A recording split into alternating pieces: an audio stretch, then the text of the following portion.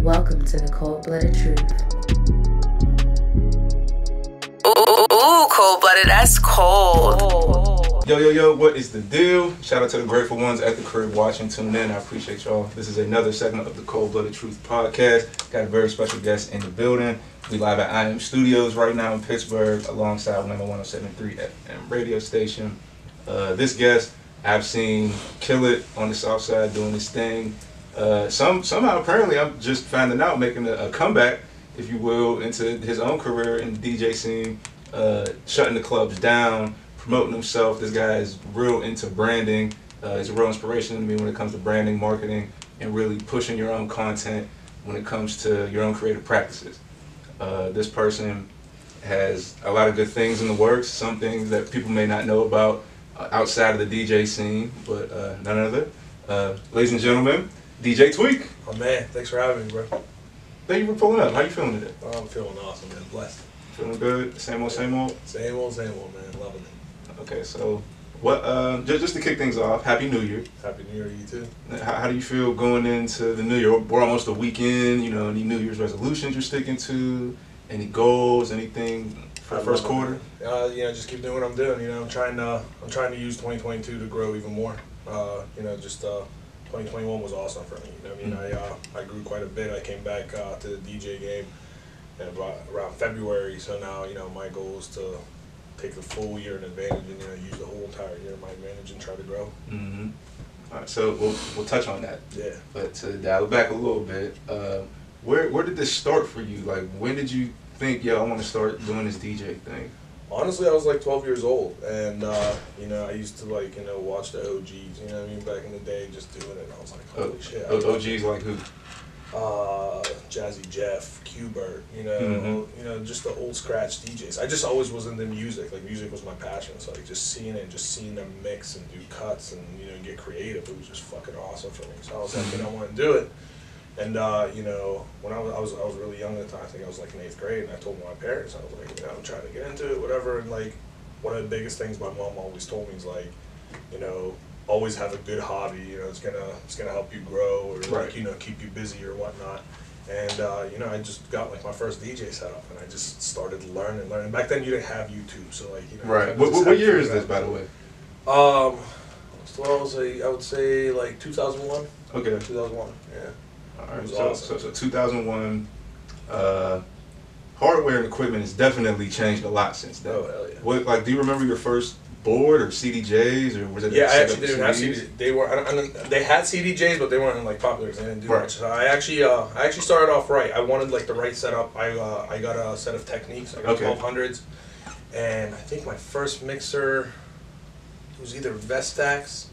Or an old Pioneer, but I mean it was just like perfect for exactly what I needed to. I just kind of wanted to learn the skill or just try to replicate what these other DJs were doing. So I would just watch little clips and just keep trying to do the same thing over, sometimes for like a week at a time, just till I learned certain things. Yeah, so it was awesome. So was this before Serato, right? Way before Serato. I don't know how new Serato is, but I know as far as programs go, like using way computer. Before Serato. Like I remember, so like even when I was in high school, so like I started actually DJing clubs at 17.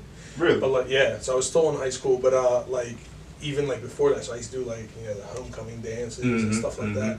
Bro, I would have crates. You know what I'm saying? Yeah, you have to carry fucking crates. Like now you have your laptop, it's crated, you can have hundreds of thousands of songs. Back then you didn't have that. And then at one point, I did switch to CDJs, and that was around like maybe I would say 2003, 2004, just because it got That's not too far away. That's far, man. From 01 to 04? Yeah, I mean, but they started becoming popular because like everybody started having like a CD burner. Like a lot of this, young kids these days don't understand. Like we used to have to go download music, wait 3 days for one song to download, and then you put it on a CD, and you got to label it, and then you had like a little CD album. Like, yeah, it was way before Serato. So like a lot of DJs these days, they can't understand like how much harder it was for you to be a DJ. Today you just download a song off of whatever, off of a record pool, you play it while you're live in the club. Yeah. Back then we had 56K, man. It took like 3 days to download a song. It was crazy, but I appreciate that experience because honestly it helped me just learn the process right and learn to do things better. I can beat match by ear. I don't need Serato, so like Sometimes even like when I'm in a club right now, I'll use CDJs. I don't need Serato. I'll just put a USB, put my tracks in there, do what I gotta do, and just bounce. You know, I mean, it's nice to have that because a lot of DJs, if it's not for a controller or sync button, they can't even do it. And I still respect somebody's hustle. Like, you know what I mean? Even if you're a DJ, don't know how to use Serato or don't know how to beat match or whatever, you know, still do your thing. You know, learn it. If you want to use a sync button, use a sync button. You know, I don't have to, but if that's your way of learning, I never hang on anybody's craft. I feel like, you know, technology's there for a reason to make everything easier. So I've used turntables very briefly before, but for those of you watching, this is to my knowledge. Correct me if I'm wrong. Technics or the old setup you see, right? You have the vinyl records that have a whole bunch of grooves in it, which give off a certain vibration. That's how you get audio and music and songs, right? That's the old school way. Yep. So the Technics there's a motor in it.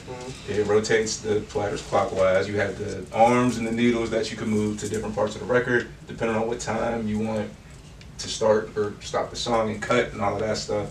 Oh yeah, we used to have to put a piece of tape. Yeah, you have to label it. Yeah, like back in the day, you have to put a piece of tape, and it still wasn't perfect. You have to same thing on tires too. Like, yeah. Oh yeah. Yeah, like if you ever get tires, if you get brand new tires, you might see a little sticker near your like where your valve stem is at, or where your bead is supposed to be. Oh yeah. We know some things over here. So beat matching. Yeah. What is that? For those who so don't know. You know, different songs have different tempos. You know, when they're produced or recorded, they're recorded at different tempos. So for example, if you have a song that's 100 beats per minute, and you got another song that's 94 beats per minute, you can still mix them. Yeah. But unless you cold drop, you can't actually mix on top of each other until you get a matching BPM.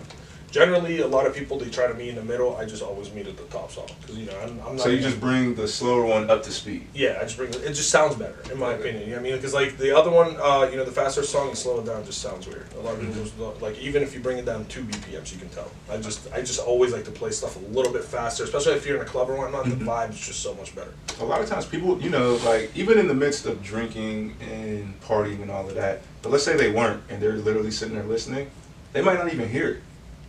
But we'll hear it. Oh, we'll hear it, 100%. Like, you know, a lot of times, I mean, I'm gonna tell you, I'm not fucking perfect. I like to quick mix. So like, my thing is like, I'll be in the club, in a night, I'll probably drop 400 songs. Like, it's not something where I play full songs. You know what I mean? Yeah. So I mean, sometimes it's bound to happen where you're gonna fuck up. A lot of people don't notice. Like, you just keep doing their thing or whatever. You know me? I'm like, fuck, like, you know what I mean? But I just try to recover from it quick. But it's you know, it's a fun craft. You know, you can't like, you know, be hard on yourself for fucking up every once in a while. It's not, nobody's a perfect DJ. I mean, I've seen some of the most epic DJs out there have DJ fails, and it is what it is. You know what I mean? But it's fun. It's nice to watch, and it just makes you better. I mean, it makes you focus the next time to make sure you don't repeat that same mistake.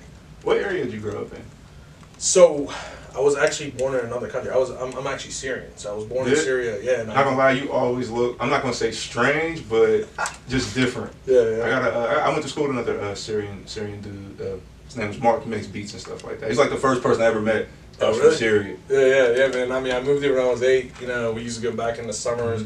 So, you know, Syria's in the Middle East, but a lot of people think like the Middle East is a desert or whatnot, bro. Like, we're on the Mediterranean, nicest beaches ever. Yeah. The nightlife, literally, in Syria. Like, we also have a house in Lebanon.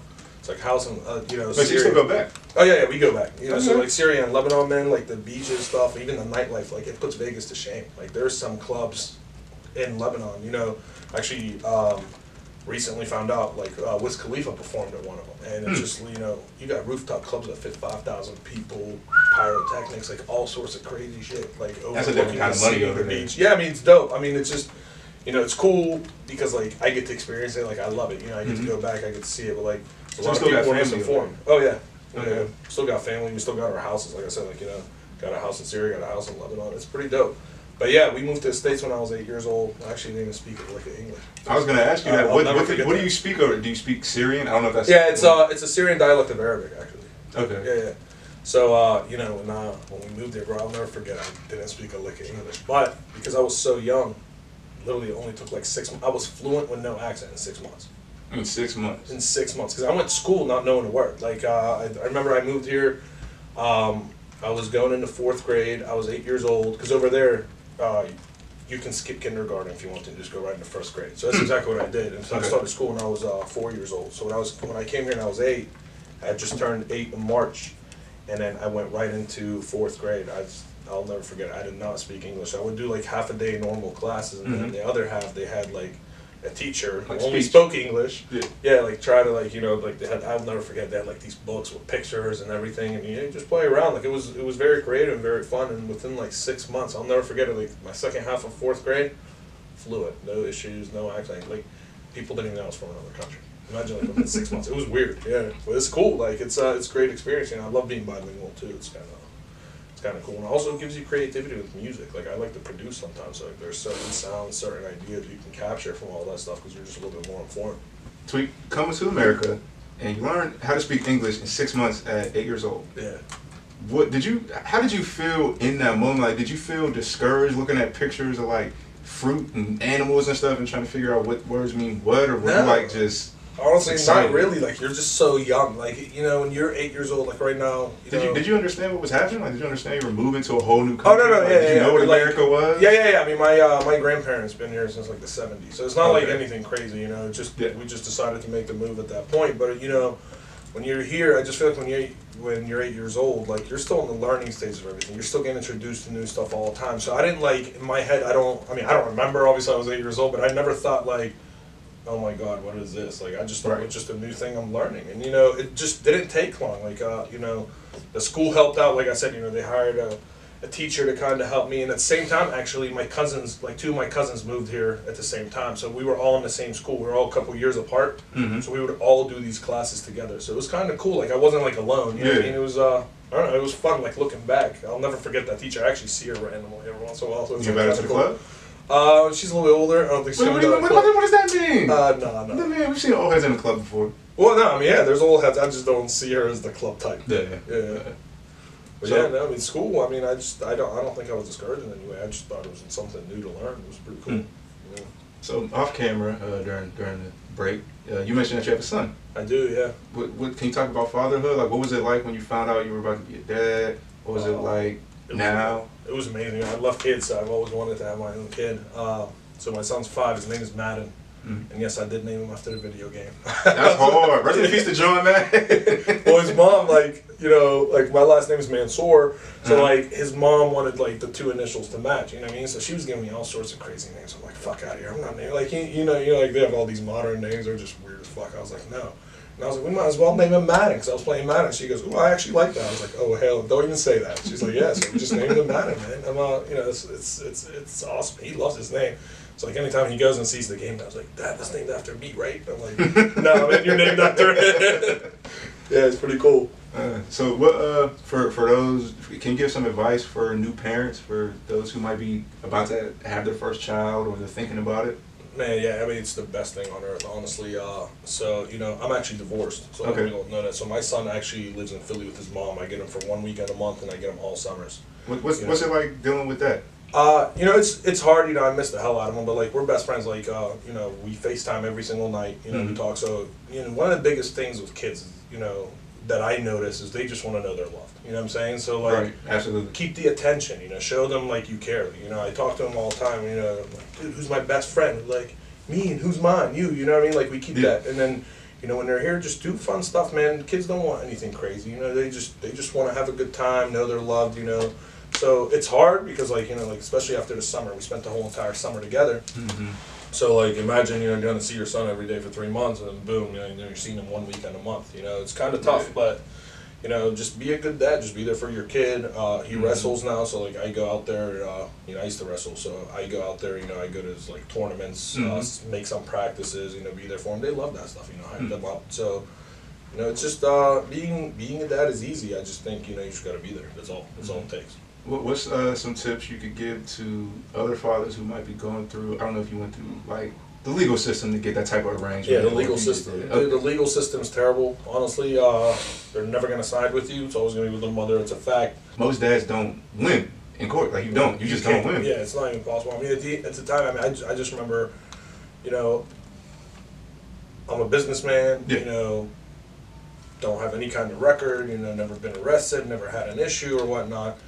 And, you know, just exactly like you said, like, no shade to my baby's mom, because now we get along great in the best interest for our son, obviously the co-parent. But at the time, you know, when you're going through a divorce and it's bad, it's such a negative impact on everything, like on yourself and at the same time on your kid. That's a whole nother ball game compared to like just ending up having a kid and you guys don't really got like the foundation. You're kind of trying to figure things out versus Facts. You're married and then shit hits the fan and then you have to. Dude, it's hard. Like it literally is. It's just it's unfair. It's 100% unfair because like you'll go in there, you'll pitch your case, and you're just listening. You're like, oh shit, like. Based off what just happened, there's no way I'm gonna lose. And then boom, they're like, well, we picked the mother to have custody. Why? Because you work too much. The mother has more time. Like, what kind of bullshit is that? Like, honestly, like, it just doesn't make sense because if you're really looking out for the best interest of the child, the person who works more and who works harder and can provide better, and I'm not saying that to be disrespectful in any way, shape, or form, but I know exactly what I'm a hustler, man. I work, I have multiple, streams of income. Most of us DJs we're like that. We're really busy. That's what I'm saying. But like, I'm always like doing investments, doing crazy stuff. Like, I'm gonna be able to be the better provider. I might work a lot, but kids are in school during the day. My parents love my son, so like they're obsessed with him. He loves them, so like there's a support system there. It's the same exact way as everywhere else. It just never makes sense. And then you got the child support that it's not what the child needs. It's basically because it's available. Like, if you make a lot of money, they're like literally just going to go ahead and say, oh, well, we're going to give a big chunk. Yeah, and it doesn't make sense because I know that money isn't going towards him. Not all of it. It's going to her. And even it's not fair. Even if it was going all to your kid, why can't they just entrust in you to start a fund or something for them that's going to accrue whatever it accrues, and then the kid gets it when they get older instead of, we're going to take this from you because 100%. Like, legally build a trust fund or some shit. You know what I mean? But like at the same time, like they simply take that amount of money because it's available and not because even the situation you got, you could have still went into that situation and let's say she just got full and it's just you now. Yeah, you're just out here. I would never. That happens to people. That would never. I'm telling you, I would. Go fucking nuts. Like that's not gonna happen. Nobody's gonna tell me I can't see myself. Rightfully so. Yeah, but like exactly, especially like I don't do drugs. I'm not like I'm not a bad person. So like there's not a chance in hell I'll ever let somebody tell me I can't see myself. But at the same fucking time, like and this is just out there like for other people. Just be careful from being trapped. Like I feel like a lot of females trap dudes, and a lot of females at the same time they complain like, oh, guys are assholes, guys don't want commitment, they just want this. We're not afraid of commitment or marriage, we're afraid of fucking divorce because that shit fucks your whole entire life up. I mean, honestly, I'm just telling you, like, from a personal experience, I'll never be married again, period. And it's not because, never.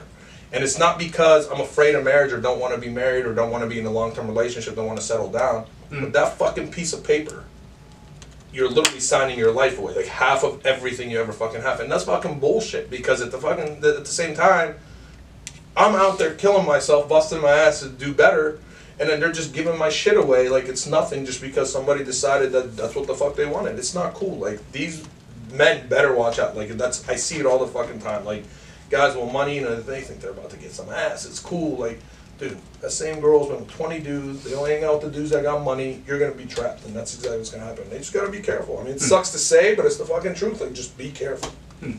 Marriage. I would hope to be married someday. I would hope to, have somebody to, like, spend the rest of my life with and all that stuff. Like, I'm the sweet guy. That a lot of people don't know. I'm the sweet guy behind closed doors. Not that I'm a piece of shit up front, superficially, but you know what I mean. Yeah. So, for people who don't know, what is the... how can I put this? Not criteria. What is the structure of marriage? Like when you say, yo, I want to propose to this woman or guy or girl, whatever your situation is, what is the structure that you are stepping into? I mean, you got to be ready for it. You know what I'm saying? For me, I got married at 25. You know what I'm saying? I thought it was the right thing. I thought I was getting into it with the right person. My main thing is, I still think marriage is the right thing for me. I got into it with the wrong person, but it put an insanely sour taste in my mouth to where I don't want to do it again. And a lot of people got to understand, do not marry somebody unless you live with them for a while. That's a fact, you know what I'm saying? Because like everything changes. And at the same time, if you're not ready to stop going out and stop partying and doing all this crazy shit, you're not ready for marriage either. You know what I'm saying? My main thing is, one of the best things about life, especially in this generation, because we didn't see it as much like growing up or whatnot, is, you can still settle down and be with that person for the rest of their life without getting fucking married. Or if you get married, do it 10 years down the road. It don't fucking matter. Put a ring on it. be engaged. Like that piece of paper is what fucks everything up. What comes with the piece of paper though? Like I don't get it. Like the marriage license thing. I don't get. Okay. Basically you're legally married in the government's eyes. You know what I'm saying? Which means what? Which means you're fucked if you get a divorce because you're like you have to go through the fucking legal system. You know what I'm saying? Like the only time you need to go through the legal system if you're not married is if you got a child and you guys cannot come to terms on whatnot.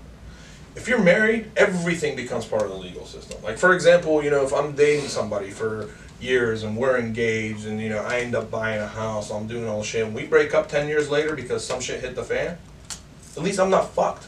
You know what I'm saying? Mm-hmm. If I was married to that person, and like I said, look, at the end of the day, if I was the person that fucked up, it's cool because at that point I deserved it. I made my own fucking bed.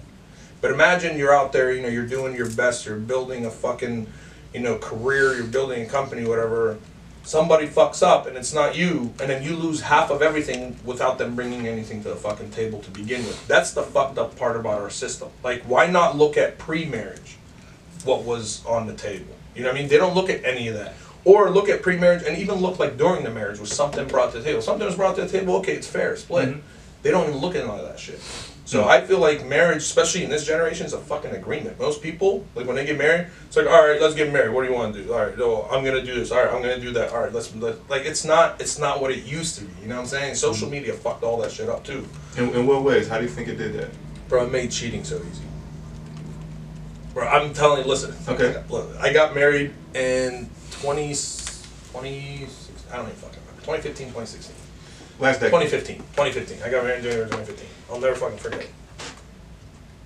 I get divorced in 2018. Yeah. Okay. So like within like 6 months I get back like, fully on social media, I'm doing all the shit. For the first time ever in my life, I'm seeing women slide into my DMs. You know what I'm saying? Like pre me getting married was like, you have to like slide into girls' DMs, try to make it. It's like now it's like reverse, like they're coming to you. You know what I'm saying? I mean, you're single now, so. Well, even so, but even I'll straight up tell you right now. So once you got married, they started doing that. Well, no, I mean, like I wasn't really on social media. I was literally working so much. It was fucking insane. Like I didn't really give a shit about social media. You know, I wasn't DJing. Like I was building a company. Mm-hmm. So like I wasn't. I took some time off from DJing and whatnot. So I was never really on social media. I just fucking focused on myself. But like, even my friends that are married today. You know how many dudes slide into their wives' DMs, like, and then how many girls slide into their husbands' DMs? I actually think you get more people sliding into your DMs if you have somebody. There's people who want to cheat that don't want a relationship. So, like, these are the perfect fucking people for that to do so. You know what I mean? And it's sad. It really is. It is wicked. It's wicked, but, like, at the same fucking time, for me, it's just like, I like to focus on myself, do me. If I ever find the right person, I'm not opposed to getting married, but I got to be with that person for a long fucking time. Yeah, hit different. And then now I at least know what to look for. Like, back in the day, I just wanted, like, a sexy-ass girl, whatnot. These days, like, if you're not going to bring something to the fucking table, there's not a chance I'll even get into a relationship with you, let alone... So you would say your previous, let's say, mistakes brought a new set of values to you? 100%. Oh, yeah, 100%. I'm telling you, you'll literally change what you look for when you go through that experience. Because, I never thought, like, about who's going to raise my kid. And I'm going to tell you something right now. One of the things I'm going to fucking say that I'm extremely thankful for is even though her and I had our issues, she's a phenomenal mom to my son. So, like, that's one great thing, because if I'm not going to get to see my son every day, I at least want to know he's in good hands. You know what I mean? And he's in great hands because, he's raised right, treats him right, everything else. So that's one good thing. But, like, other people aren't that fucking lucky. You know what I mean? So, like, that's why that made that, me not having full custody of my son a little bit easier. But at the same time, it's just, now you're like, okay, if I'm going to get into something with somebody, what are they going to bring to the table? You know what I mean? You got to have a backbone. Like I told you, earlier, I have a company, I'm a businessman, I invest, I invest in different companies, I do these things. You want somebody who's going to be like your backbone and your support to keep pushing you to be better and better yourself, rather than somebody who just says, give me, and then, don't give back. And I'm not saying I want somebody to come in and put money into the relationship or whatnot, but at least offer support, push me to be better. Don't be like, oh, you work too much, you're doing this. Like, if I'm providing a hell of a life and I'm providing a great income so we can do whatever the fuck we want and build an empire so one day I don't have to work, that should be something you should be thankful for, because this is, like, at the end of the day, people gotta understand it's for everybody. It's for us, the kids, like, everything we're gonna do. And that's, like, something I don't think you look at before you experience such a bad experience. Well, I appreciate you sharing that with us. Oh yeah. You know, I know that's the very trying experience and a Oh, lot to go through, especially Yeah. when you're young. You know, like you go into a thing that's going to be this way and it doesn't work out this way, and then the result is definitely not what you think it's going to be, and you got to live with it. You know, sometimes you got to live with harsh realities. Yeah, you do. And make the most out of it. You know? Exactly. I mean, just know, you know, try to stay out of the legal system. If you can just make amends, like on your own, just do it. Because spending thousands and thousands and thousands of dollars that could literally go towards your kids, like it's fucking wasted anyway. You know what I mean?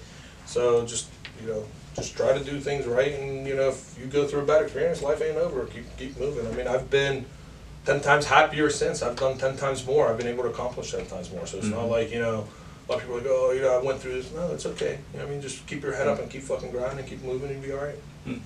Well, to lighten up the subject, first residency. First residency. Talk about it. Yeah, my first residency was at Zen in Station Square. Okay. That's when Station Square was still popular. So people don't know about Station Square. I used to hear about it all the time. Station Square was this, Station this, and Square, you know, I was still in high school. You know, it was like I think my senior year in high school. I was like 16, 17 at the time. And, you know, I got my first residency. I actually started off as a guest DJ there. But a lot of my friends were just getting into college or they were going to college. So, like, I would go visit them. And Zen used to have this thing where if you bring in, the way they paid is they paid a flat base plus for everybody on your guest list you got a cut. So I was still like, you know, about to go to college. My friends were on college, so I was using these people to promote. Keep in mind, back then there was no Instagram, there was no Facebook. I mean, Facebook was like a couple years old, yeah. But it was just, you know, you're bringing these people, so I was bringing all these people, and I started getting residencies. And since then, like, DJ'd at all the other spots, and you know, in the Station Square, and then the Strip was hot for a minute as well. And then Southside wasn't it back then. It wasn't? No, hell no. What you mean? Like, Southside wasn't the spot.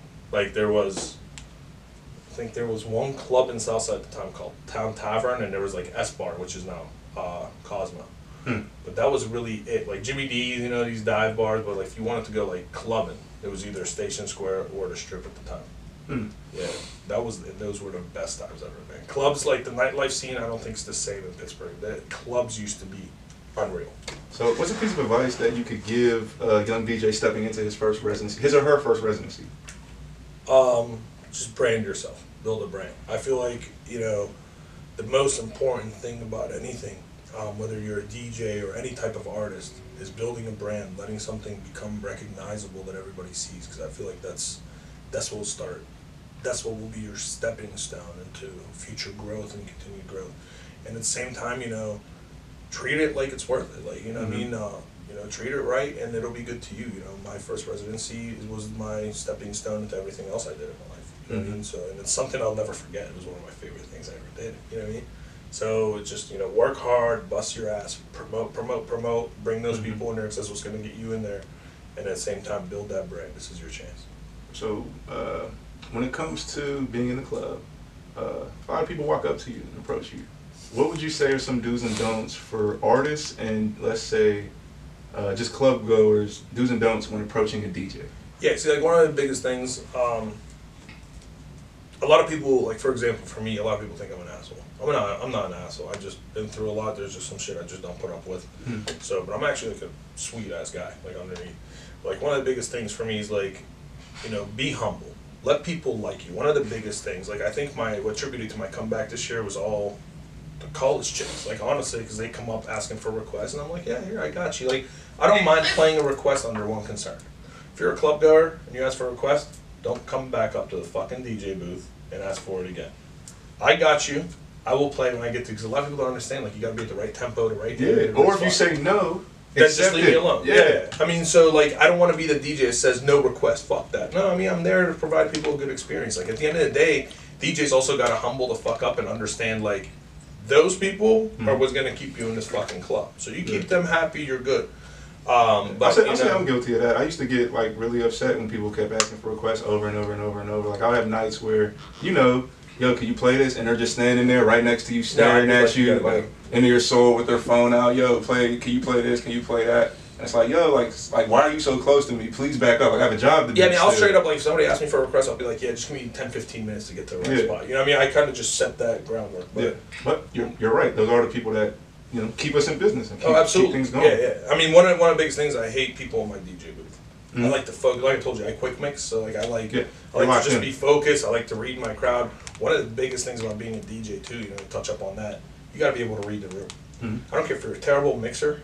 If you play the right fucking music, you will tear that club up. Like literally, you don't even have to beat match one song. If you play the right fucking songs, you can cold drop them all night and people will go fucking crazy.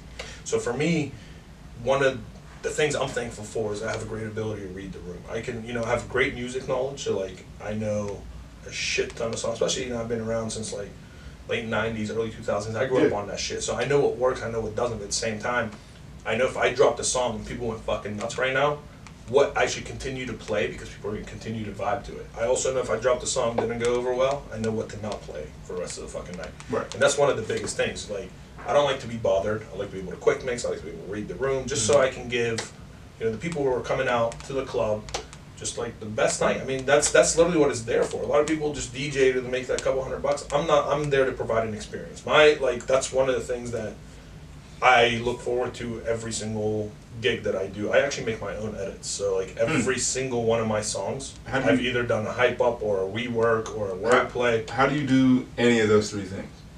So I've actually been doing it. So back in the day when I actually started DJing, I actually used to create remixes for a record pool called Crack for DJs.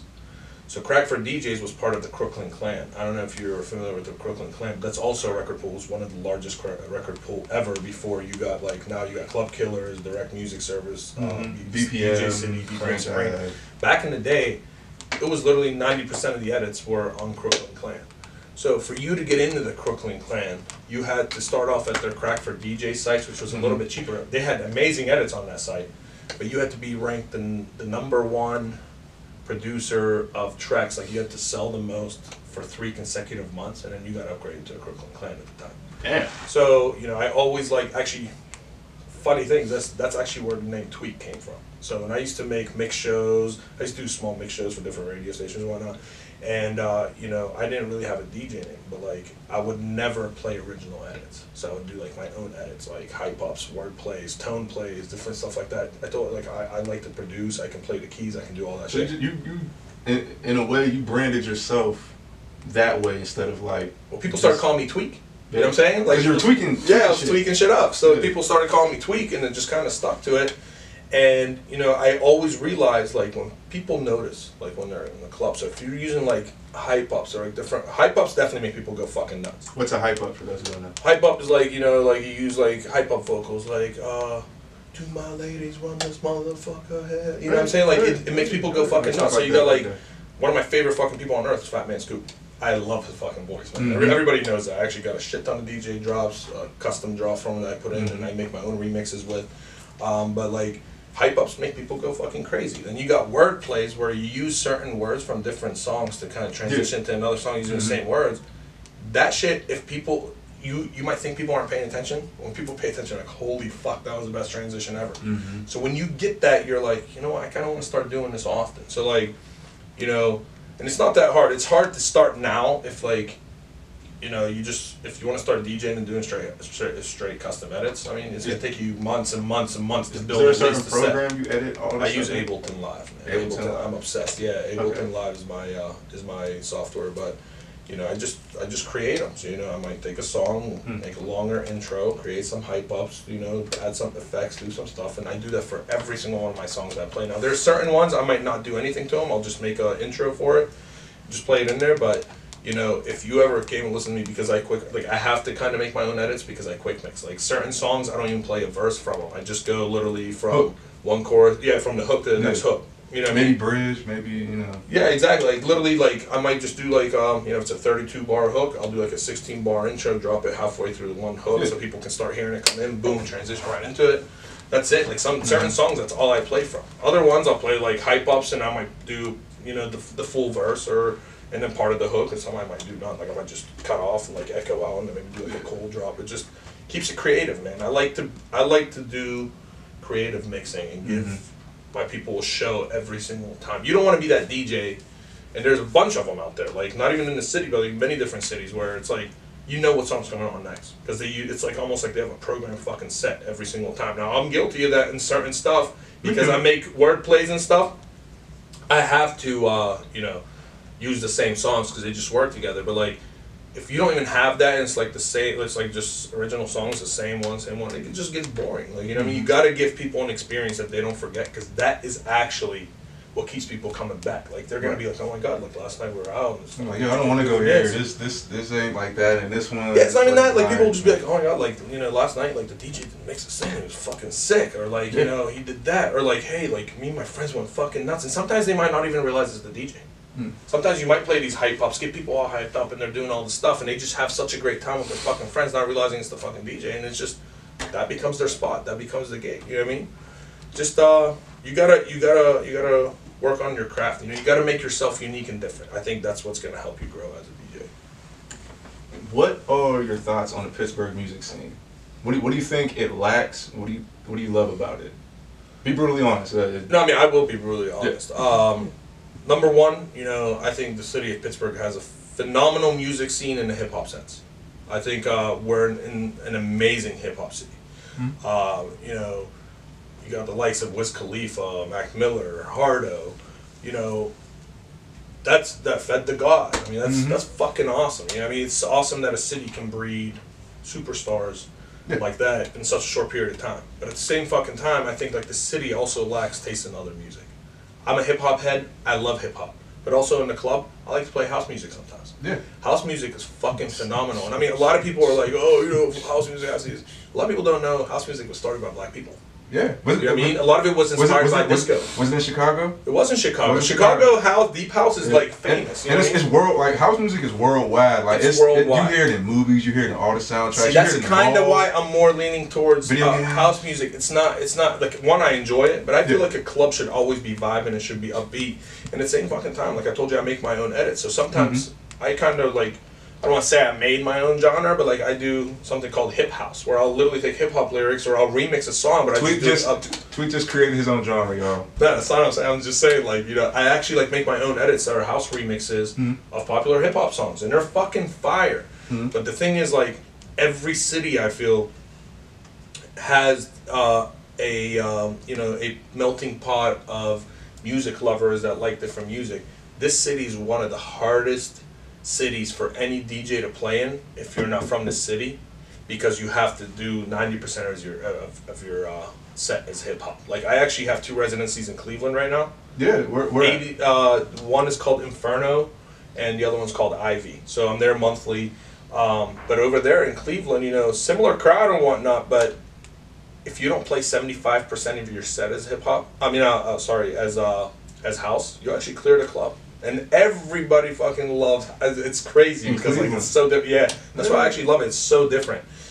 Here in Pittsburgh, you'll clear the club if you don't play 90% hip hop. Yeah, Pittsburgh's a trap city. It is 100%. But I mean, like, you can still love trap and like depending on where you go. The problem is, man. Look, like, I got residency at Foxdale. It's like literally one of my favorite clubs on earth to play at. You know what I mean? So it's crazy. You know, they got the hazers, they got the lights, they got the insane sound system, the subwoofers. You know, you're playing banger after banger, and it's all trap or whatnot, but the people on the dance floor just standing there. They're having a good fucking time, but they're just standing there. You know what I mean? Like, sometimes I'll bring in a photographer, it just looks like the night is beat because, like, you know, nobody's like going fucking crazy or whatnot, but you just can't do what the songs are 70 and 65 beats per minute. Period. You know what I'm saying? Yeah, so, like, you know, like I was saying, like, you can't do it with songs that are 65 and 70 beats per minute. I mean, people are just gonna sit there and do whatever. I mean, yeah, they're still having a good time because they enjoy the music, but like, you can't really dance to it. Like, you're not on a dance floor. It's fucking phenomenal music. I'm telling you, I love it. It's my favorite shit to listen to as well. But like, I feel like a club needs to be more up. Like, you gotta go crazy. And a lot of DJs too, like, they don't understand. It's actually easy to make those into more upbeat remixes because like 65 can actually blend into 130 BPMs. 130 is house music. So you can literally take 65, you double the speed, you're at 130, and you can literally make any 65 song upbeat, go crazy. Now, I know Pittsburgh doesn't have the greatest house scene, but honestly, like, I haven't seen a negative reaction to you playing a hip house remix where people still know the lyrics. You know, I think like a lot of houses, because it turns people off, people look for lyrics, especially in this city. So like, house music, a lot of it don't have lyrics, you know what I mean? I think people look for lyrics also because we don't talk to each other. Yeah. We're always on our phones, or on social media. You know, like, you might go to the bar, get a drink, and see somebody you know or might want to get to know, and you don't have a conversation with them because we don't speak to each other no more for real. Like it's natural. Like if it's just house music or instrumentals, people can still enjoy it.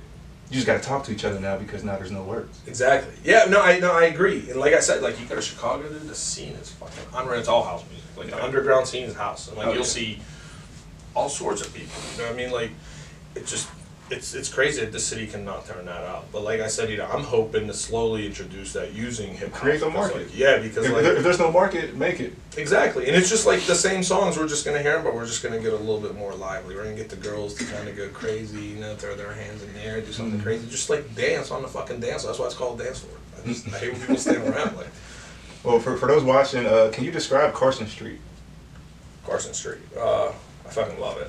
I love well, East Carson. Yeah, East Carson Street. I mean, I fucking love it. You know, it's known to actually be the street that has the most restaurants and bars per capita on Earth. Mm-hmm. So it's actually it's a fucking blast. You know, you can walk down, you can bar hop from one bar to a club to another. You know, you can get great food, see great people. One of my favorite fucking things about Carson Street though is whenever I walk it, I know everybody.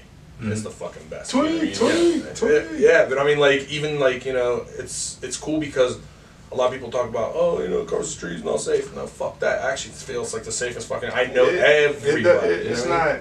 Carson Street is not unsafe. No, it's not. If you're inebriated and have no control of yourself, facts. That's exactly what I was gonna say. Then you're unsafe, and those people that get like that are unsafe. But it's really not. I don't feel like it's unsafe. Like I said, like, you know, you walk down the street, you know everybody. What's safer than knowing everybody on the fucking street? You get into a fucking problem, you know everybody's gonna be there. You know what I mean? It's just I don't know. It's nostalgic for me. I fucking love Carson Street, man. I love walking down, just knowing everybody, you know, in the clubs. You know what I mean? It's cool. What was it like throwing that infamous pool party this past summer? Oh, dude, this shit was wild. Talk about it. How'd you do it? How'd you set it up? What prompted it? And what was the outcome? It was fucking awesome. I mean, we did a bunch of them, and they just kept growing. So I live in Southside Works next to the Cheesecake Factory in that complex. And we have outdoor pool, like cabanas, all sorts of cool stuff. So, you know, I have some friends that also live in the building that like to go and whatnot. We're just like, you know, let's throw a pool party on a Sunday, do like a Sunday fun day pool party, and then, you know, just DJ and whatnot, do a BYOB. So we did the first one. Made a flyer, posted about it. We had like 200 people show up. It was pretty cool. Like, we were like, all right, 200 people, not too bad. You know, place is fucking huge. The next one had like 400. So on the third one, we were like, hey, you know, let's go ahead and, you know, do some tacos, like, or something like to cater food to people. Everyone like wanted to order food all the time and was hungry and whatnot. So I hit up Ember. They do Taco Tuesdays. They have fire tacos. So shout out to Ember. Shout out to Ember. Yeah, so I hit up actually Cuts by Lito, my boy, and I was like, hey, like, do you think you can get, you know, the people who do your tacos to come and cater tacos? He's like, you know, let me ask. So he did it. So we did taco catering. Also hit up my boys at Layali Hookah Lounge. I had them come out and you know, cater hookahs because everybody, like, I love hookah. It's one of my things. It's like one of my vices. I love that shit. Yeah, so, like, you don't seem like somebody who smoke hookah. Oh, bro. I'm not gonna lie to you, man. I love hookah, bro. I mean, you have your own hookah? Oh, fuck. I have my own hookahs, bro. I used to own a hookah lounge. Really? Oh, yeah. In Oakland. What the where? It's called Illusion now. It used to be called Mint. It's on Semple Street. I used to hear about Mint. Yeah, Mint was mine. So I actually used to DJ every Friday and Saturday there, and it was like the only place for people under 21 to party a pit. So, because we were 18 and over at the time, because the hookah used to be 18 and over. Tobacco. Yeah, tobacco used to be 18 and over. Yeah, so like people used to come down. Like, if you were a college student, you couldn't go out. Yeah. You would come down there, and then, you know, you had a place to party. We had lights, sound, it was unreal. Hookah was super fucking nice. And then we also did it BYOB for people who were 21 and over. So, yeah, man, that was like the party spot in Oakland, literally for like 4 years. And we were open till 4 a.m. So, like, we would almost rotate 3 different fucking crowds because we start DJ at like 10. Yeah. People didn't want to DJ, just want to chill. They'd go like before 10, so you had that one crowd. Then you have the crowd that wanted to be there during the DJ from like 10 to 1 to 2 or whatnot. And then you had all the after hours people that had nowhere else to go. Just want some hookah and some food. They just want to chill. Come, yeah. And I had a gyro stand outside, and then we ended up actually renting like the place 2 doors down and turning into a gyro shop. Yeah, that was my life for like 4 or 5 years. I actually loved it. Yeah. And that's what's up. Yeah, hell yeah. So we'll touch back on that. But back to the pool party. So back to the pool parties, man. And then this, I would have we would do recap videos of every single one. You know what I mean? That's one of my things. Every single gig I do, well, at least like the bigger ones, what I do is I'll bring my videographer. His name's Tom Spags. Shout out to him. He's fucking awesome. He'd come on, he'd do his videotape, make recaps. So we were doing them and these fucking things. People were like seeing me in the street, like, bro, where the fuck is this pool party? Like, literally, people will see me in the fucking street. Because I put my face on these slides. I don't give a fuck. Yeah, fuck yeah, brand my shit. So, like, people see me like, bro, where is it? I'm like, just follow me on Instagram. I'm going to post the next one. You know, when you post, just comment and guest list. Bro, we had 700 people show up to the third one. What was the max capacity? I don't think, like, there is a max capacity, but you're talking about, like, during COVID, during surge. This was during COVID. It's a private building. This was last summer, like you said, private building. Yep. And this was during the surge. Like, this was like, COVID didn't end. No, COVID definitely didn't fucking. I mean, it's still going on. COVID's technically not over, it was surging at the time. You know, like the scare. Let's say that the scare was still like. It's still going on. It was still kind of going on. The vaccines were in talks. I think at the time. Yeah. Nothing was. You know, it was still nothing going crazy. down. Yeah, but I think that was around the time we went into green. It was right around the time. Like right around the time we went into green. So it was kind of like. Kind of get away with it. Oh, yeah. I mean, we did. I mean, like I said, for the most part, but like, you know, we started the party at 1, and it was supposed to be till 6, I think. And then what we would do normally at the time, I used to DJ Sky Bar at night every single Sunday, because in the summer we opened up the pool and whatnot. Yeah. So the idea was to bring everybody there, and then we all go to Sky Bar. So like. You can't fit 700 people in Sky Bar. No, you definitely can't. But like, not everybody went out at the same time. At Sky Bar, you actually got to spend money. You know what I mean? Because like my shit, you just brought your own drinks. So you know, it was like a cool spot for you to pre-game, have some fun, and then take your crew and go out and actually have a good time. So like, you know, then it was like 100 people and 200, and then people were seeing like people posting shit, and then like posting, and people were like, "Where are you at? I'm coming." So we ended up like with 700 plus people. The building called me. Like the building people, extremely nice. They're like, "Dude, like we love you and like we appreciate this." They're like, "But."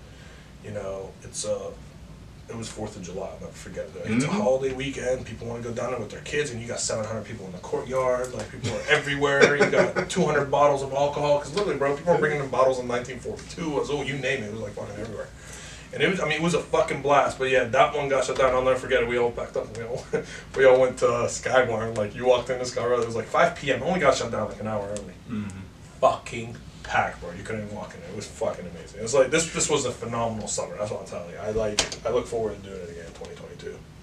So I wish I could have went to that party. Hey, don't worry, man. We got them coming this summer. Yeah, I'll be at the next one, man. I had to go be at the radio station. Hell yeah. But I saw that, like, for real. I remember seeing it and just thinking, yo, where is this pool at? Where is this at? I've never seen this. I don't know where this is. But they're saying it's on the south side. Everybody's going. People I went to school with are going. People that aren't even from here that I know are just like around the way.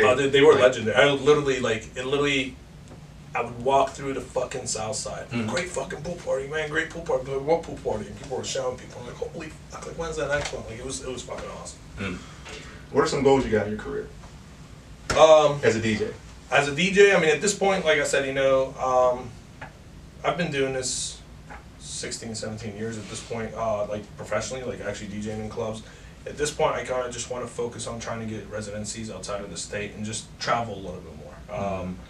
I think, you know, I've accomplished what I've wanted to accomplish. You know, I've made great music, I made great remixes, I've DJed in a ton of places. I mean, I've DJed in places a lot of people don't even know I've DJed at. And, you know, some places that people wish they can get into. Such as? Let's go.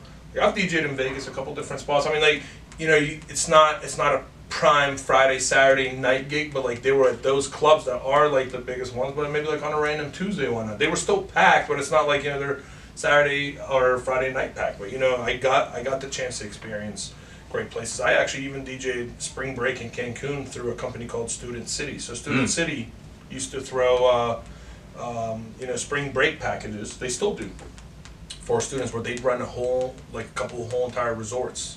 And you just get a package, so all inclusive, you go down. So I would go down for like a month at a time in March. Literally, they'd pay you down to go down for a month and DJ every fucking day. And the way the gigs work is you do some on the resort, like they'd set up a stage, trusses, lights, you fucking name it. And then at night, they would contract with the different clubs to bring the crowds there. So like, you know, I was DJing twice a day. Like, did that shit for 6 years. Like, I've actually been to Cancun 32 times because of it. Damn. Oh yeah, I love Cancun. Yeah. So, you know, there's like a lot of cool stuff that, you know, I was able to do. So at this point, I just kind of want to get a couple residencies, or just start like getting almost like setting up like almost like tours where every week I can play a different city, have a good time, different clubs, different people. I just want to like, you know, bring my creativity to different places. What's some advice you could give to upcoming DJ? Honestly, one of the biggest ones is be passionate about this, because this isn't like, if you're doing this just to make a few $100 on the weekends, you know, you're never gonna make it. Just being quite honest with you, you gotta be passionate. You gotta love what you do. And one of the biggest things I always tell people is learn to read a room, because it's the most important. You could be a terrible DJ, like I told you earlier, play the right songs, you'll fucking kill it. And number two, you gotta build a brand. Build a brand, build a brand, build a brand. You invest in yourself, you become recognizable. That's how you start getting gigs. That's how you start getting higher paid gigs. Like, you know, a lot of DJs probably will do gigs for half or a third of what I won't. Like, I pick and choose my gigs. If I'm not getting a specific minimum, I'm not doing them. Part of the reason why I'm even able to have that option or that choice is because of the way I do my branding. You know, I invest in myself. I do photos, video recaps, flyers for every single gig. I mean, that's the kind of stuff that, you know, is going to help bring people into the club. So let me tell you something. If you're bringing people to a club and you're selling out tables, and you go to the club, you're like, hey, I'm doing this every single week, I need more money, they're going to give it to you. They're not going to let you go. And that's what a lot of people just, you know, just don't understand. I'm not going to go DJ for peanuts or, you know, club. At the same time, you know, I love what I do. I'm going to be able to bring my creativity, and, you know, you just got to do it right. Branding, branding, branding, branding. I can never tell anybody. It's because you got to treat it like a business. Right. I mean, it is a business. You're your own entity. It's your own thing. Facts. But I mean, like, a lot of people don't treat it that way, because I mean, like, you never treat your business like shit. You know what I mean? Right. It's like your moneymaker. Right. So, you know, it's all about branding and marketing. I mean, you cannot have a business if you're not branding the business and creating a brand and, you know, putting it out there. You know, whether it's a restaurant or anything else. If you're not doing that, you're never gonna make it. You have another business, right? Yeah. What is? A lot of people don't know about it, actually. Can we get the exclusive? What is it? Yeah. I'm actually founder and CEO of a tech company. So the company's called Dealer Venom. We build software for car dealerships, and the software we build. So basically, what we do is we have you know, a modern website platform. Because a lot of, I don't know if you ever shop for a car, but a lot of their website. I built them. You know, never went to the dealer and. Well, that's like you're building them on the OEM side. If you go to like a dealer's website, their websites are very outdated. Like, there's actually only about 10 companies in the United States that do websites for car dealerships, because they're not general websites. Like, you got to be able to integrate to all their internal systems, pull data, information, send information in. Like, it's actually like very, it's a very convoluted system. You know what I mean? So I was in automotive. While I was in college, I actually worked in automotive, sold cars. I was always techie, and then was like, holy shit, like, shit's old, it's crappy. So that's actually why I gave up DJing for 5 years. I started, I got the idea to build like a modern day website platform for car dealerships. So what I did at the time is I sold the hookah lounge, and I used that funding to start creating this piece of software. And you know, what makes us unique is we're the only ones like built on the cloud. A lot of people don't know what the cloud is, but like, so just like, so it's like not an individual install on a server. Like, we're the only platform that if Google tomorrow came and said, hey, in order now to rank on Google, you got to have a specific, you know, your platform has to run a certain way. We can actually make the change and deploy it to all of our sites simultaneously. While everybody else has to fucking sit there and do it on a per site, so they'll never be able to do it. That's why those websites were so outdated. What do you mean disperse it on a site? Like, how do you distribute it on multiple sites at once? So you build a platform and not a website. So like, these websites run off of a platform. So like, you know, a lot of our competitors, every single one of their websites is individual. Yeah, like they run off like GoDaddy or Wix or something. No, I mean, No, just think of it like you built like an individual website for yourself, right? Yeah. And tomorrow you built another website. Yeah. Well, if you go make a change to your website, it's not going to take effect on the other one because you just built a website, you didn't build a platform. So you have to build the platform for all the other websites. Correct. And then like you take that platform, it runs from like a repository of code. So anytime you make changes to a repository, you can deploy it. So now, what's repository mean? Repository is a online place that holds that code. Like the repository is like a centralized system that holds that code, and then you got all these websites on all these servers that you can deploy the code to go and override these things. So basically, we built a platform that you can theme it, so all the websites can look different. But you know, we were the only ones that were cloud-based, so we started growing. And in like 2018, December, we got the attention of Toyota North America. So Toyota made us one of their 4 approved providers, and one of 4 in the whole entire North America region. So as far as here to, let's say, Canada and Alaska, right? I mean, we have hundreds of clients all over the country. So the platform that you build for the website to look and be directed through. Yeah, it works. Like if you go shopping for a car, ours runs on voice search. Like you can do, it also runs on instant search. So as you're typing stuff, it's guessing what you're typing. It'll start reading. So we run on AI. We do a lot of really cool stuff. And then, once we started doing that, like I said, we got attention at Toyota. Toyota made us one of 4 approved providers. So we just started fucking growing instantly, which is why, like I said, I needed to take some time off to be able to control that, hire the right people, put the right people in spot. And that's one of the biggest things. Like, I was connected because I was in automotive, so I was able to hire rock stars. Like, my team's a fucking team of rock stars. What did you do in automotive early on? Sold cars.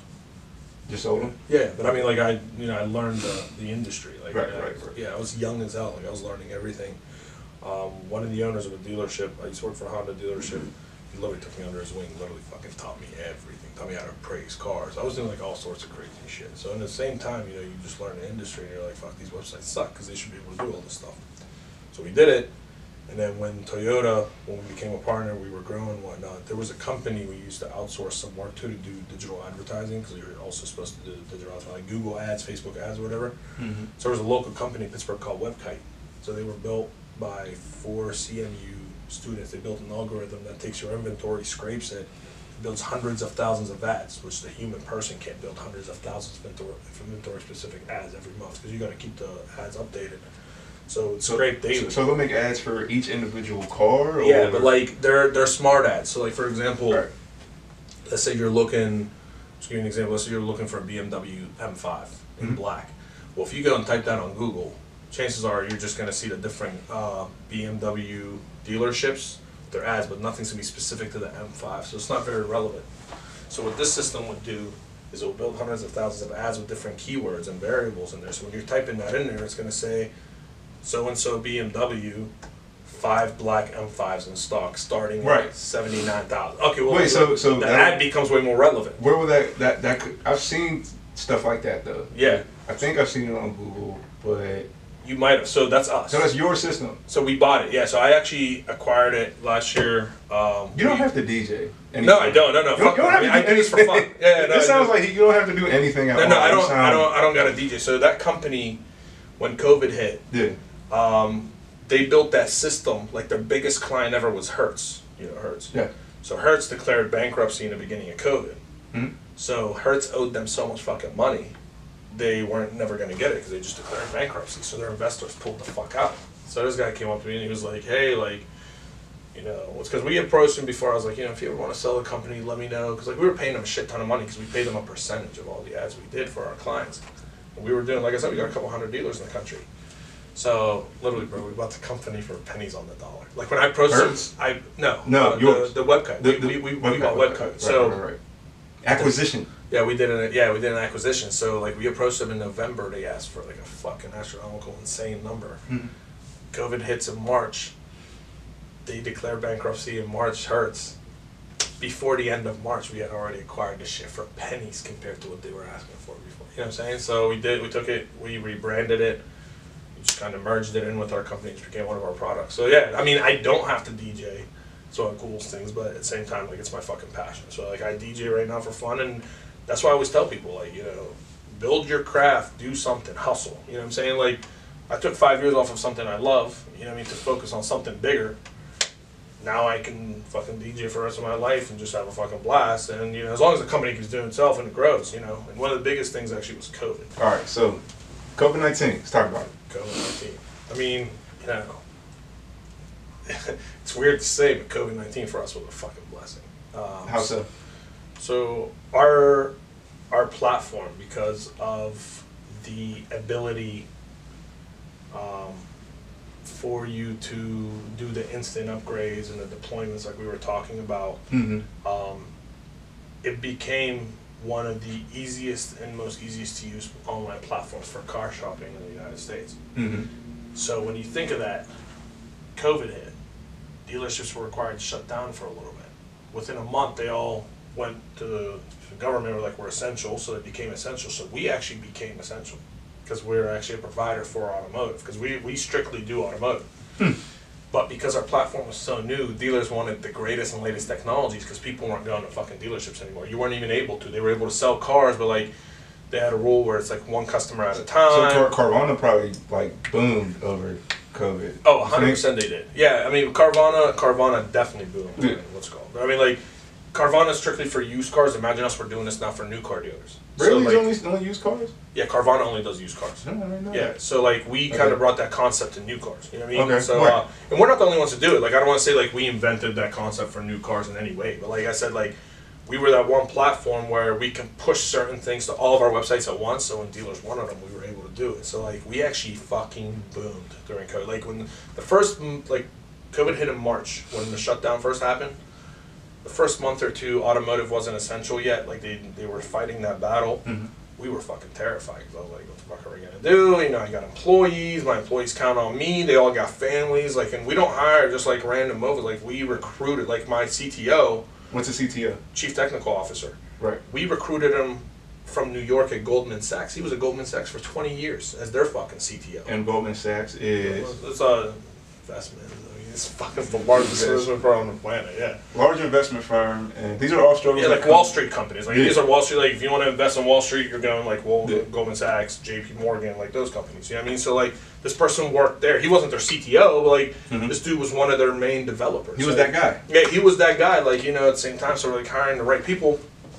I don't know, man, COVID just fucking, you know, then automotive became essential. We just fucking boomed. But, like, the craziest thing, because, you know, it's funny you say it, a lot of people who know me as DJ Tweak would never guess, like, oh, this guy is the CEO of a fucking tech company. Tweak's rich, y'all. He's just very humble. Sorry about that. This is what it's coming down. Not saying rich in finances, but rich in like the stuff that you're talking about is, let's say, unfathomable to some. You have a company. Yeah, to some. Your company's foundation is automations that affect the whole automotive industry. Facts. I mean, like, we're one of 10 companies that do automotive websites. And it benefits, all right, 1 in 10 out of the entire planet. Yeah. You know what I mean? Unreal, like, yeah. No, it's cool, but like I said, you know, at the same fucking time, you know, I feel like anybody can do anything. Honestly, truth. My whole entire life, you know, I just wanted, I don't want to say I like attention, but I want attention for the right things. You know what I'm saying? So, like, my goal isn't to be the next billionaire, but I want to be known as the person that built a massive automotive tech company. You know what I'm saying? I just like that. Like, it changed the game. I want to be the one that changed the fucking game. The guy that changed the game and provided opportunity. Exactly. And I feel like everybody can do it. Like, you know, people got to understand. I'm an immigrant. Came here when I was 8 years old. You know, my parents didn't have much. My parents busted their ass. Like, my mom's an engineer. She's been at PennDOT 23 years, but she had to go, you know, get her master's in order to even get that job. So, like, she even did that when we first moved to the States. Like, we worked hard, you know what I mean? But I always wanted to, like, build something badass. And it's just, you know, everybody got to know. Everybody can fucking do it. You just got to be able to make some fucking sacrifices. Like, I left the DJ, had to take the 5 years off because I would not have had time to do what I had to. You know what I mean? I was literally working 18, 19 hours a day. I mean, I'm telling you, I lost my marriage. We were talking about that shit over because I was working so fucking much. You know what I mean? But at the same fucking time, I set goals. I don't give a fuck. There's nobody's gonna stand in my way and stop those goals. So it's fucking funny, like, you know, I talk to people all the time, like, you know, I'm doing this, I'm doing that, I want to do this, but at the same fucking time, it's like, well, I don't have time, but I see him partying out on the weekends. Yeah, you're never gonna fucking do it, and I'm not saying that to be disrespectful. I think you can. But the way you're doing it, the way you carry yourself, don't know. They don't. It's. I don't even think. I just think it's pure laziness. I've seen, like, I like to hang out. Like, my friends. Like, I like to hang out with my friends. You know, my friends are like-minded people. Like, if you're a fucking hustler and you want to grow, I don't care if you're worth 10 cents. Yeah. But you're ready to bust your fucking ass and do it. That's like me. Like, that's like-minded. You know what I mean? You got people who are born rich. They're just dumb as fuck. Don't give a fuck. They're using that money, but it's like depleting. You know, they're not living off of you know, passive income. You know, that's one of the biggest things. I think money needs to be educated. You know, people need to live off of passive incomes, and that's one of the things they don't understand. You know, when you get that kind of money, you have to invest it right and live off that money. I mean, that's how you get rich. I mean, if you make money and you don't live off of passive income, so a lot of people don't even know what that shit even is. Then your money keeps dropping. Well, basically, passive income is money you make while you're not working. You know what I mean? Like, you know, like some of my friends, basically, their whole entire job is flipping cribs. or they buy cribs and they rent them.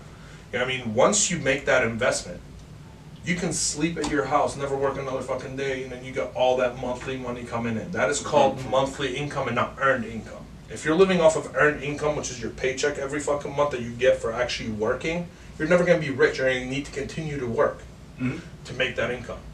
Passive income, it's not going to start high from day one. You got to make little investments to get that money, but you slowly build that up to a point where I'm still working at the time to make that, but that earned income, I'm taking it and reinvesting it to increase my passive income. At one point, it might take you 10 fucking years. Like you're never gonna make it in day one. No. You may get lucky, but it might take you NFTs. 10 fucking exactly. But you might, or crypto's fucking huge. But if you might get there in 10 years, imagine right now, you know, you're a young kid, 21, 22, out there buying bottles or like doing whatever. Like that's a great time for you to network. One of the biggest things, I feel like your network is your network, period. You know what I mean? Yeah. Network, meet people, find out ways you can build that passive income. If you're 21 and it's taking you a fucking 10 years to do it, imagine by you're 31, 32, you don't gotta work and you can make a couple $100 grand a year. You might be able to make more, it just depends how you do it. But that's like, I think that's where our education system lacks, is they don't teach people money and how to make money, right? But, you know, I just like to hang out with like-minded people that like to work, they like to bust their ass, and I just feel like everybody can do it. They just gotta fucking want to. Period. It's just that's just what you gotta make sacrifice. All right, now I'm a rapid fire you some questions. What's up? Favorite spot to eat? Favorite spot to eat? Actually, people are gonna laugh. It's Dough Bar in Southside. Which what? Dough Bar in Southside. What's Dough Bar? Dough Bar is a pizza and rotisserie chicken joint. It's fucking Pizza fire. and rotisserie chicken. Yeah, man. It's like a real nice restaurant. You walk in there, a bar opened this year, but like my friends make fun of me because I didn't tell them I want to go out to eat. I'm like, yo, you want to go to Dough Bar? And they're like, dude, stop with Dough Bar, man. I just can't. The fucking deep dish pizza's unreal. Favorite DJ equipment? Favorite DJ equipment right now? I actually just recently switched to CDJ 3000s. My mixer is a Nexus 900 Nexus DJM 900 Nexus 2 Pioneer. I've been on a Pioneer kick. I still use turntables in a club if I'm doing hip hop because I do a lot of house. Like I told you, I use the CDJs. That one I use Rain's setup. So I have the 72 and I have the 12s, which incorporates in Serato and everything else. Favorite BPMs? Favorite BPMs? BPM range? Yeah, I'm gonna say between 125 and 132. Okay, so for those who don't know, BPM stands for beats per minute. It reflects in the tempo or count, because when it comes to DJing, a lot of people don't know it's a lot of math. Yeah, it's all math. Yeah. You know, like counting, listening, paying attention to timing and all of that. Facts, yeah. So that range would be what, typical house range? Typical club range? Yeah, and a lot of people aren't aware of this. So the reason why.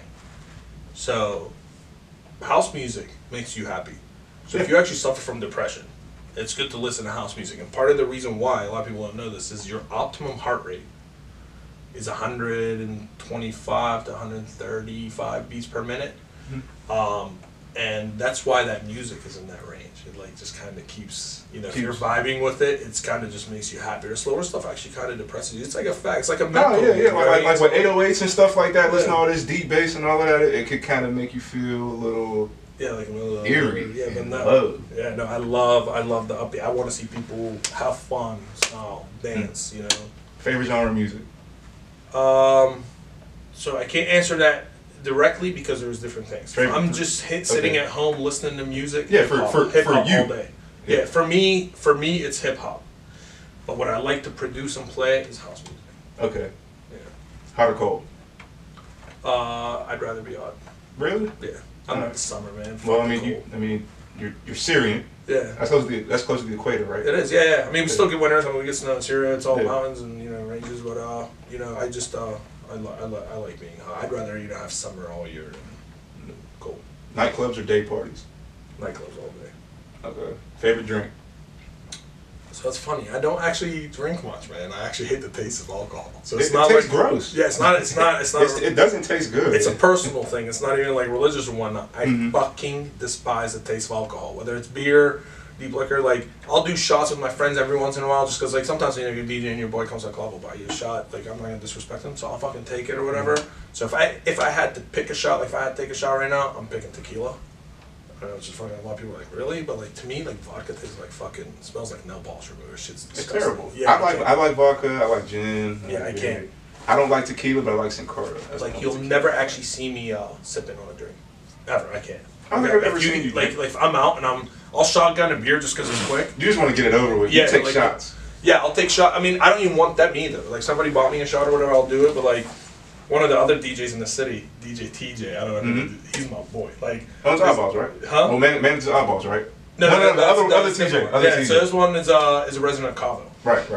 But DJ TJ, he has this thing with shotgun and beer. So like it became our thing this summer. Like every time we see each other at a gig or like he'll stop by, we'll shotgun and record the thing. So like I'll shotgun a beer or whatever, but like you'll never see me sipping on anything, bro. I fucking can't. Like I just hate it. I despise it.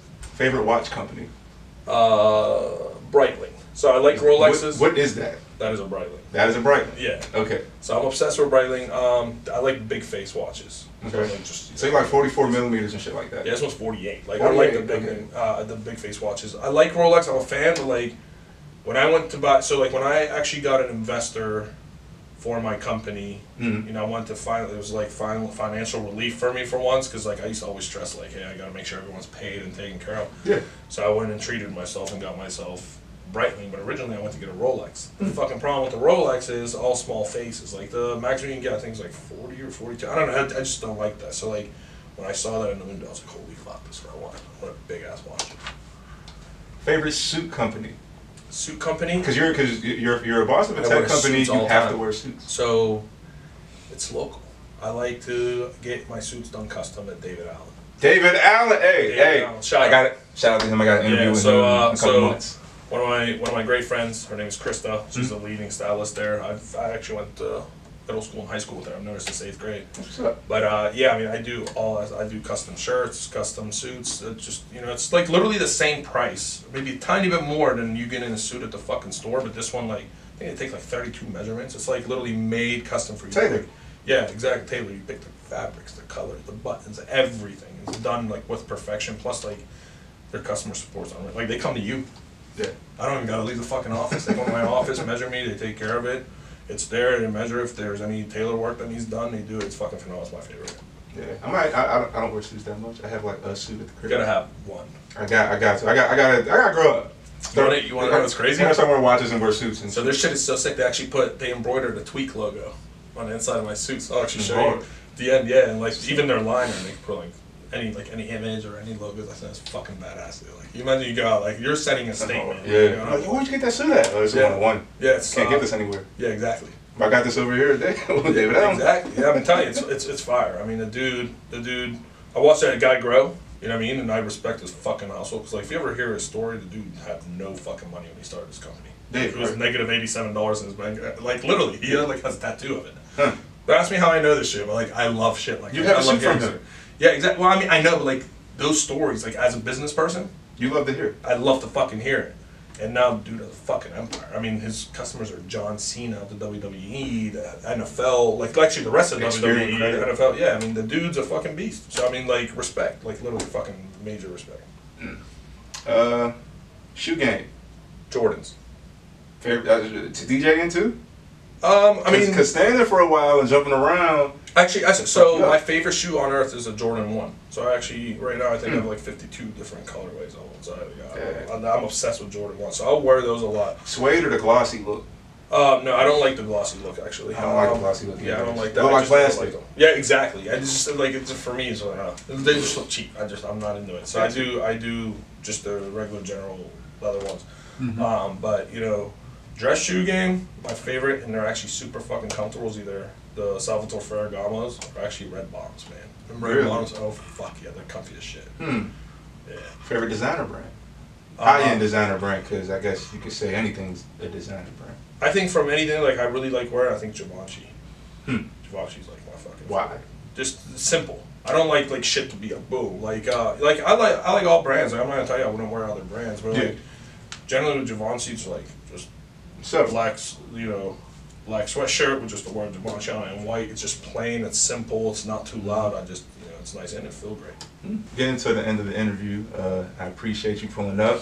Oh, yeah, I'm loving the dialogue in this conversation. I'm definitely learning a lot here. Can't wait to rewatch this as I edit it like 3 or 4 times.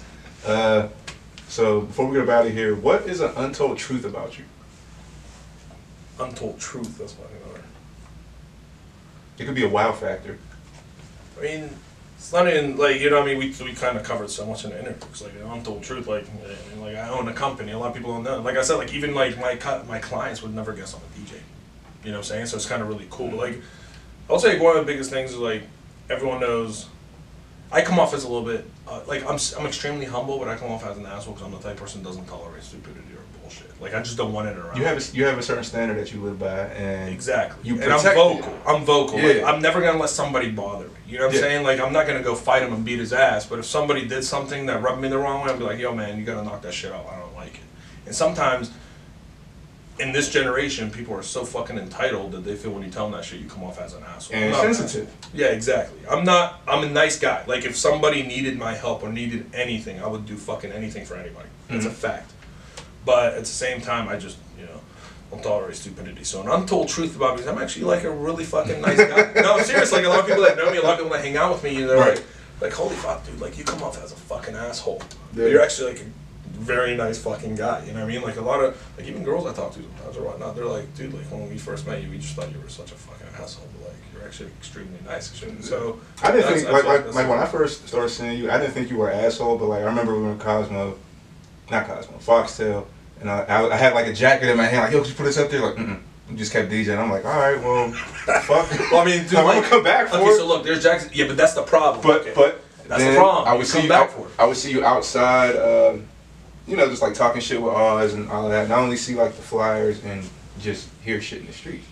So those little separate interactions, and the same with, it goes for y'all watching with other people that you may meet, it'll develop what mental rapport you have with that person. Absolutely, right? 100%. So I'm thinking, okay, maybe he might just be like the typical DJ, not necessarily feeling himself, but if he is, I mean, he's killing it. He has a right to. Yeah. So it's something that I don't feel anybody has a right to. Like I said, no, but you could. When I say feeling yourself, not I'm better than these people. I'm shitting on these people. I'm above them. But feeling yourself, you're allowed to. I'm not gonna say. I mean, you could do whatever the fuck you want to do. But I'm saying you're allowed to like how you sit. Yeah. You're wearing a Breitling. How you could walk around and be comfortable and let's say subtly flashy to some people, and to some people it's just regular because they don't know what the fuck like high-end fashion stuff is. Facts. You know what I mean? So you being able to do that, and people not being familiar with that realm of reality, they might think this dude's an asshole. Exactly, but I mean, like, you know, just to touch up on it, because I actually have that issue right now. So many times, so it's jacket time. Yeah. The problem is, okay, I'm a quick mixer. I don't like being disrupted. I don't like people to be in my booth. I love my craft. I like to be focused. You give me your jacket, there's nothing for me to toss it underneath. Right. But if I do it for you, I gotta do it for 20 other people.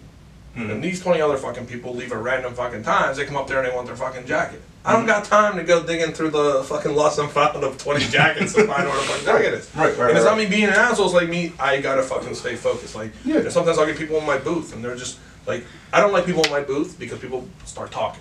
Like, it's not an issue. I mean, I don't even, spill drinks, whatever. I mean, now, obviously, I don't want that shit either. But I'm just saying, like, that's my opinion. You know, like, my boys, sometimes they get mad at me. They're like, dude, like, I literally put up chains at Fox, though, because I don't like nobody in my booth. Part of the fucking reason, like, on New Year's Eve, I decided to be nice and open them.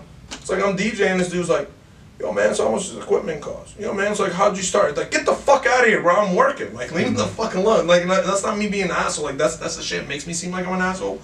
But it's like, I'm fucking, like, I don't come bother you at work. You know what I mean? Like, I don't want to carry a conversation while I'm DJing, especially because I quick mix. If I was doing, like, long 4-minute songs, I got 4 minutes in between, I'll bullshit with you all day long. And a lot of people will tell you, like, see me on the fucking street, have a conversation with me, or see me out, I'll talk to you all fucking day. I love it. I love meeting people. You know, I love talking to people. If somebody came up to me and was like, yo, dude, like, I'm trying to get into DJing, how can I do it? I'll take you under my wing. Fuck yeah. I mean, like, I'm not going to lie. A lot of people help me growing up, like, understand, like, the different things when it comes to DJing and whatnot. So, but at the same time, there's, like, a time and place for everything. You know what I mean? And that's the problem. People are like, oh, he's cocky. He thinks I'm not cocky. I don't think I'm the shit. Just, like, don't talk to me while I'm working. Let me hit me up. Like, if you hit me up on fucking Instagram, I was like, I need your help. So I got you. What do you need? I'll send you everything. Like, I'm not above anybody. I just don't want to do it while I'm working. And so when it comes to separating your businesses, what's some advice you could give to somebody who might have something going on over here and something going on over here, and keeping those things separate so people may not know, and But I mean, I do that on purpose. I mean, so one of the biggest things is don't lose sight of what's most important. Like for me, if I have to quit DJing today, I'll quit DJing today as long as my company doesn't suffer. You know what I'm saying? Because my company comes first to me. You know what I mean? That's why I took 5 years off. I wanted to build and get to a place. I got it to a place where I can work, I can run it, but I'm no longer working 18 hours a day. You know what I'm saying? Now I can work the normal 8 hours and oversee. I'll never hand like control to somebody else and not be able to be in control. Cause it's my product. I built it. I want to make sure it stays the best fucking product ever. So I like to oversee it. But at the same fucking time, if you got two things going on, you got to give something 100% at one point in order to get it to the right stage before you can focus on something. Because if you cannot give 100% to two different things, it's gonna be 50-50, right? So for me, I gave my company 100%. Now I come out on the weekends, I DJ and I do, so now I can give that 100% because I've already established the one thing. And one of my main things why I separate the fucking businesses is because, you know, car dealership, older people. You know what I mean? They don't understand, like, oh, I'm gonna go with a company that's CEOs out clubbing every weekend, like doing this stuff. They don't understand, like, actually DJing for me is a passion. I'm not out there like getting drunk or doing anything. I don't even fucking drink. I just want to have a good time. You know what I mean? It's my passion. I want to play good music. So I just kind of keep it separate for that specific reason. Just, you know, if you do it, just like I said, you got to give something 100% for a period of time. Otherwise, you're never. I mean, I don't want to say you're never gonna make it because that just sounds like it's condescending. But you're gonna be able to get to your goals. Much quicker, and just set fucking goals that are actually attainable. Like a lot of people set goals that are just so unrealistic. Like you can set a further goal, but set one goal first, meet that one, and go to the next one. Even though your end goal may be something insane, but you're not gonna get from 0 to 100 overnight. You know what I mean? You're gonna need to go to 1 to 2 to 3 in every fucking step. So build those fucking steps to get there. Well, we appreciate you pulling up and telling us your story. Appreciate you having me here. Appreciate all the insight. I'm glad you were looking forward to this and excited. Had a great conversation. Definitely learned a lot, and I'm excited for what the people are gonna say and what their takeaways are gonna be. Can't wait to see it. Yeah. So before we get out of here, where can the people follow you and tune in? How can they book you? Just basically, man, I'm just you know, mostly active on Instagram. I always tell people follow me on Instagram. My tag's Tweak Official. You know, hit me up if you got any questions. You know, you got any concerns. You know, and I'm friendly. You know, people can have a conversation with me. I love that shit. He's a nice guy. Yeah, I reply to everybody. I never leave somebody on red. So if somebody wants to talk, you know, chit chat, need some advice, need anything, I got you. I love that stuff. Cool. You know, if anybody listening too, like they ever need business advice or they need an internship or a mentorship, like I do a lot of that stuff too on the side. So if anybody wants, you know, just to help, you know, especially the young youth. If the young youth, you know, you want to build a business or you want something, you're kind of like not sure how to go about it, you know, I'll gladly help you. Pro bono, never going to charge anybody. But I've had people take me under their wing and teach me throughout my growth period, so I just want to give back. Well, ladies and gentlemen, DJ Tweak. Oh man, appreciate you having me here. Appreciate you pulling up.